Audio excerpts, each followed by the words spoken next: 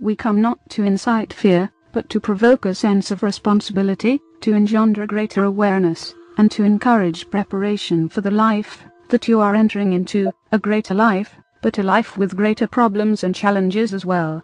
We have been sent here through the spiritual power and presence of the unseen ones. Perhaps you will think of them in a friendly way as angels, but in the greater community their role is greater, and their involvement and their alliances are deep and penetrating. Their spiritual power is here to bless sentient beings in all worlds, and in all places, and to promote the development of the deeper knowledge and wisdom that will make possible the peaceful emergence of relations, both between worlds and within worlds. We are here in their behalf. They have asked us to come, and they have given us much of the information that we have, information that we could not collect ourselves. From them we have learned a great deal about your nature. We have learned a great deal about your abilities, your strengths, your weaknesses and your great vulnerability. We can comprehend these things, because the worlds that we have come from have passed through this great threshold of emergence into the greater community.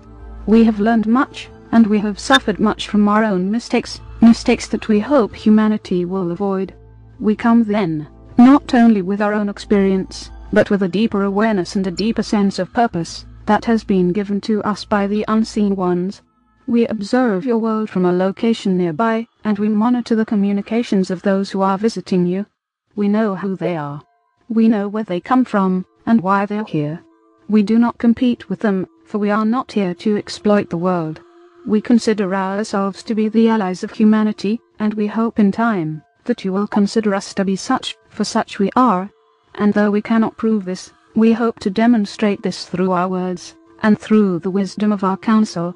We hope to prepare you for what lies ahead.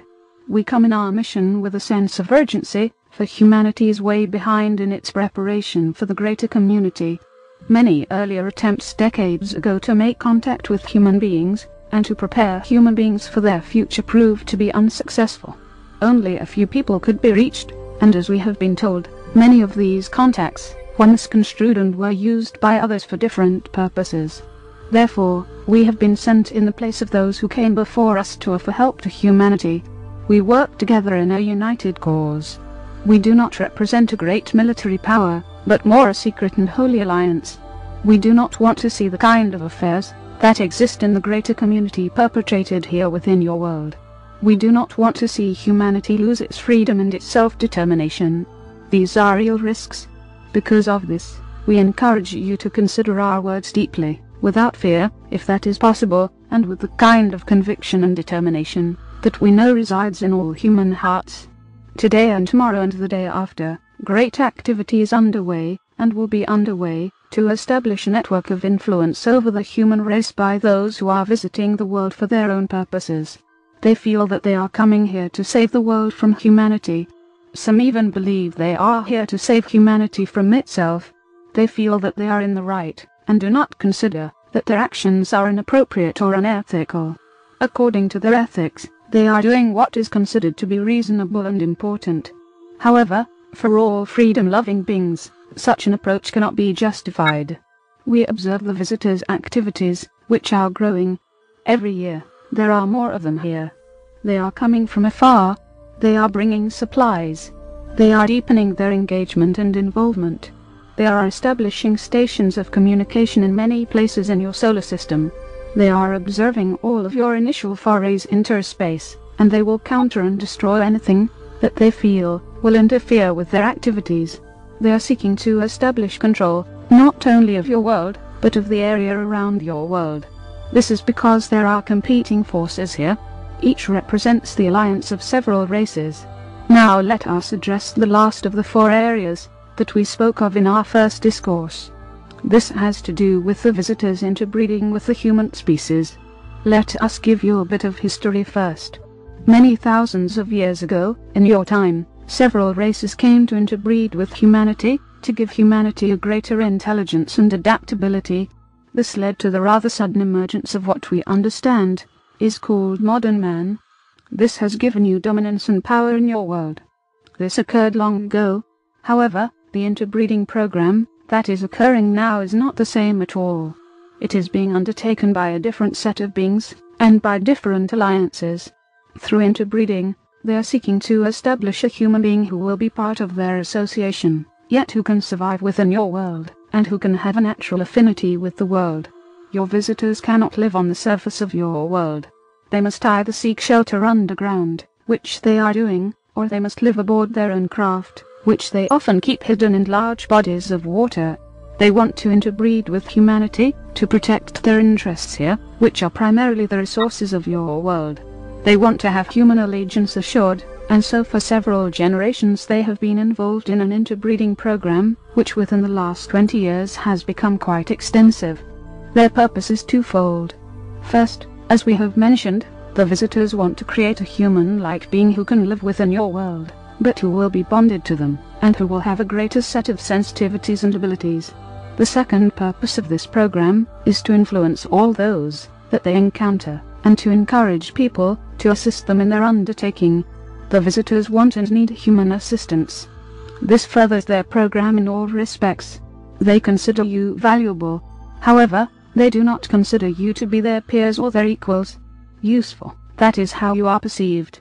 So, in all whom they will encounter, in all whom they will take, the visitors will seek to engender the sense of their superiority, their value and the worth and the significance of their endeavors in the world. The visitors will tell all whom they contact that they are here for the good, and they will assure those that they have captured that they need not fear, and with those who seem particularly receptive, they will attempt to establish alliances, a shared sense of purpose, even a shared sense of identity and family, of heritage and destiny. In their program, the visitors have studied human physiology and psychology very extensively, and they will take advantage of what people want, particularly those things that people want, but have not been able to gain for themselves, such as peace and order, beauty and tranquility. These will be offered, and some people will believe. Others will simply be used as is needed. Here it is necessary to understand that the visitors believe that this is entirely appropriate, in order to preserve the world. They feel that they are doing humanity a great service, and so they are wholehearted in their persuasions. Unfortunately, this demonstrates a great truth about the greater community, that true wisdom and true knowledge are as rare in the universe as they must seem within your world. It is natural for you to hope, and to expect that other races have outgrown deviousness, selfish pursuits, competition and conflict. But, alas, this is not the case. Greater technology does not raise the mental and spiritual strength of individuals. Today there are many people who are being taken against their will repeatedly, because humanity is very superstitious, and seeks to deny things that it cannot understand. This unfortunate activity is being carried on with considerable success. Even now, there are hybrid individuals, part human, part alien, walking in your world. There are not many of them, but their numbers will grow in the future. Perhaps you will meet one someday. They will look the same as you but be different. You will think they are human beings, but something essential will seem to be missing in them, something that is valued within your world. It is possible to be able to discern and to identify these individuals, but in order to do so, you would have to become skilled in the mental environment, and learn what knowledge and wisdom mean in the greater community. We feel that learning this is of the utmost importance, for we see all that is happening in your world from our vantage point, and the unseen ones counsel us regarding things we cannot see or have access to. We understand these events, for they have happened countless times in the greater community, as influence and persuasion are cast upon races that are either too weak or too vulnerable to respond effectively